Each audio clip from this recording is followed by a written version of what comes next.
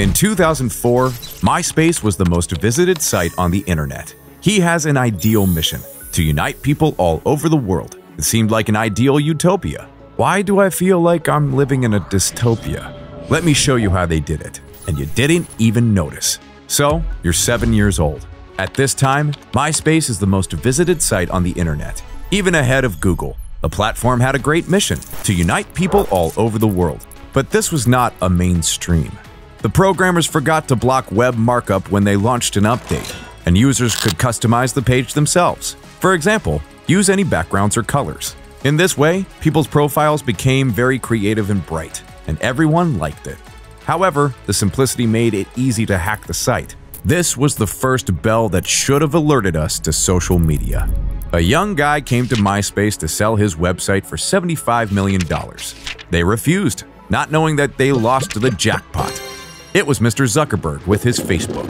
He found a weak point in the competitor's forte. What exactly?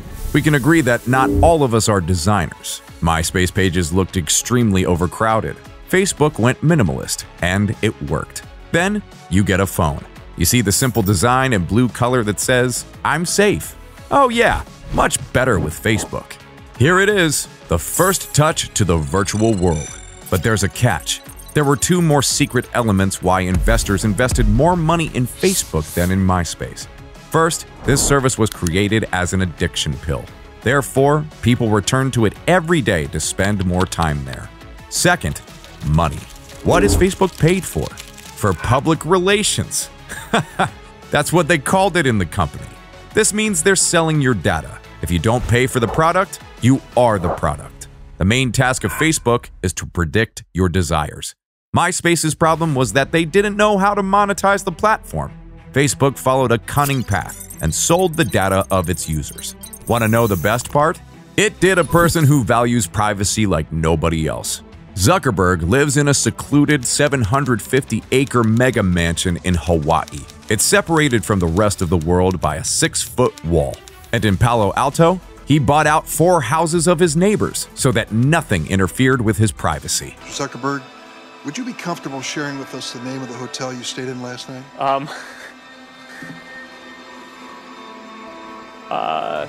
No. Now, I'll reveal you some secrets. Imagine that you're eating soup. If you imperceptibly add it to your plate, you'll eat much more than usual, and you won't even notice it. The same with the endless feed on social networks. There are whole teams working on things like likes or infinite feed, for you to be constantly in the virtual world. Proof of this evil is the children of the founders, who aren't allowed to use social networks. Also, many of them study in Switzerland, where there's no gadgets. They know the negative consequences.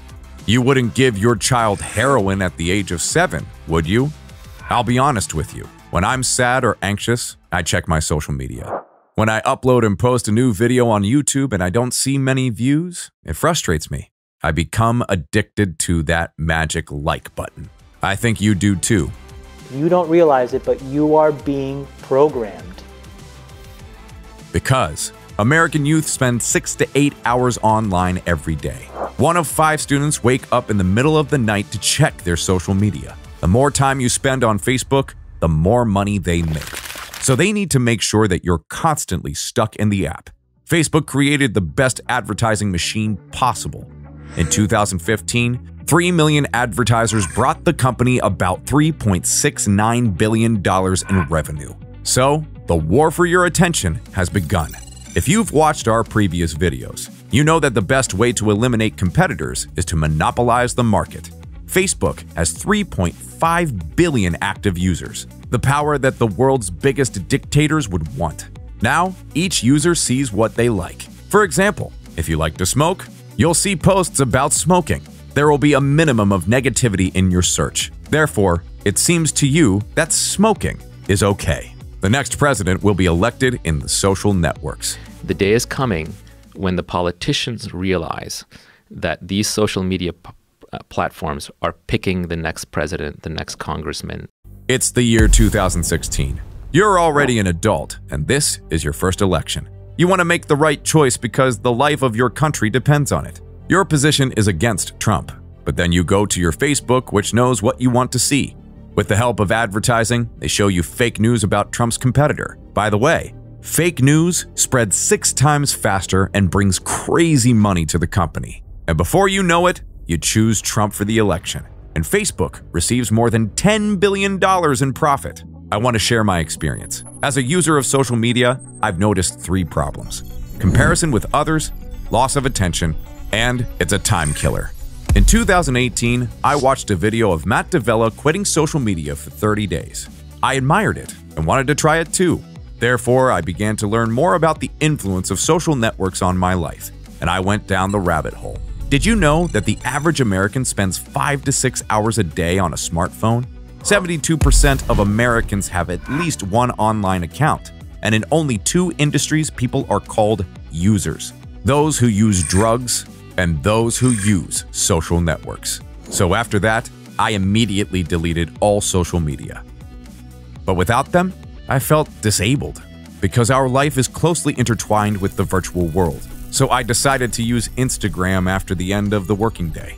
Also, my screen is always black and white and has time limits. Now, I'm focused on my development as much as possible.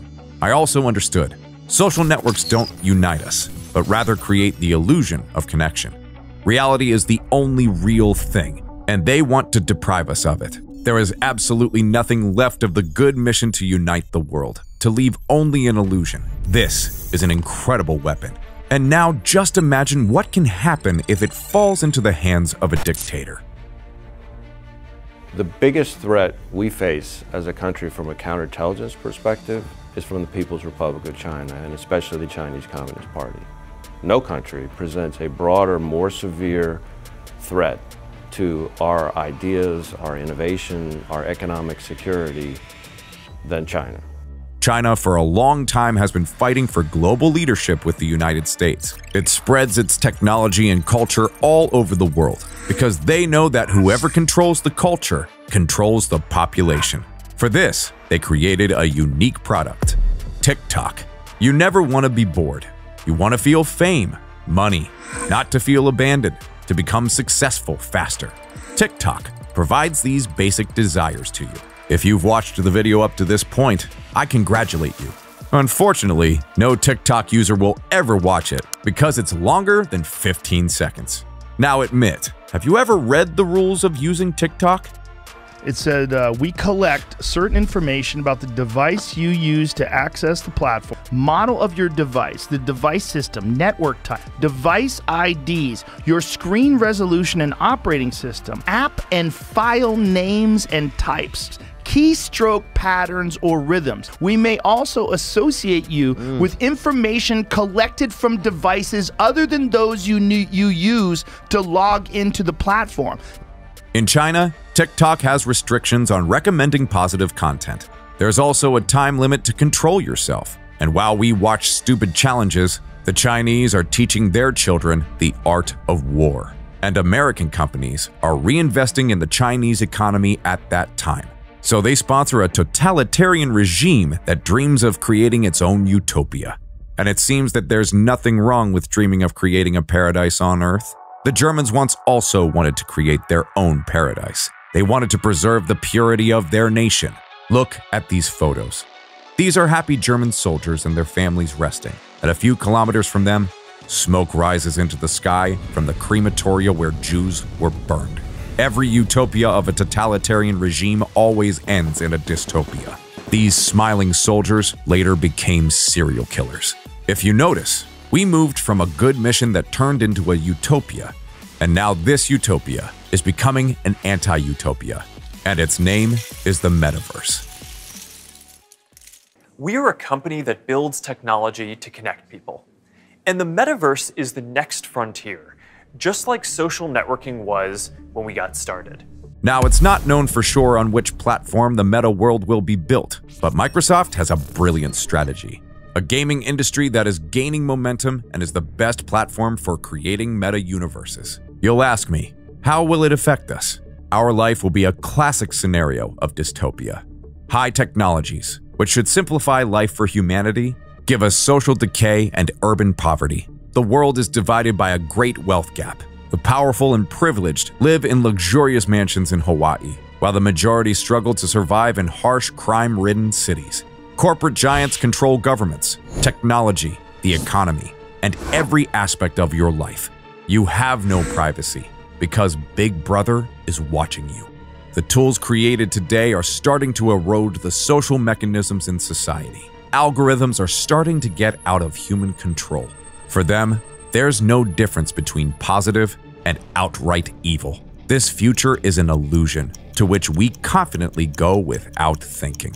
We are ruled, our minds are stamped, our tastes are shaped, and ideas are inspired by those we have never seen.